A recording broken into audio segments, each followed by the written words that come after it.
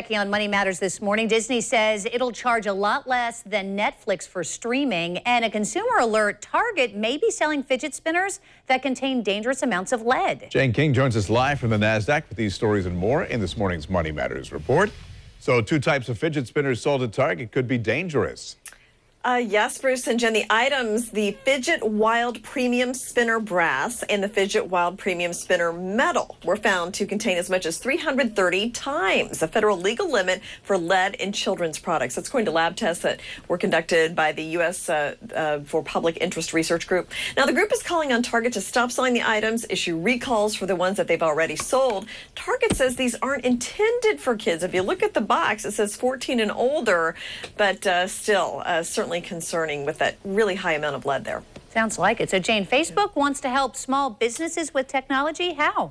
It does. CEO Mark Zuckerberg says it will spend tens of millions on this new program. It is called Facebook Community Boost. It's a significant expansion of a smaller program that they tested this year. About some 60,000 small businesses were as part of that previous program. So they basically teach small businesses how to use Facebook, optimize it to market your business. That program does launch next year. And the parent company of American Military University just celebrated 10 years on the NASDAQ. That's right. Here we are almost to Veterans Day. So the parent company, American Public Education, is celebrating this milestone. Now, they currently have about 100,000 students, 56% of whom reported they were on active duty in the military at their time of enrollment. APEI, that is the parent company's name. They provide affordable and flexible college degree programs for active duty military and veterans, and they do have one of the highest rates for job placement after graduation as well.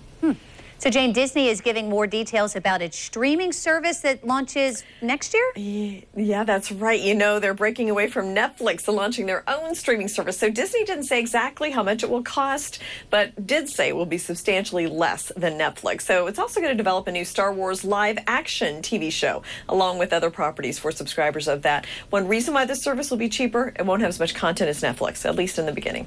All right, Jane, thanks much, and have a great weekend. Thank you.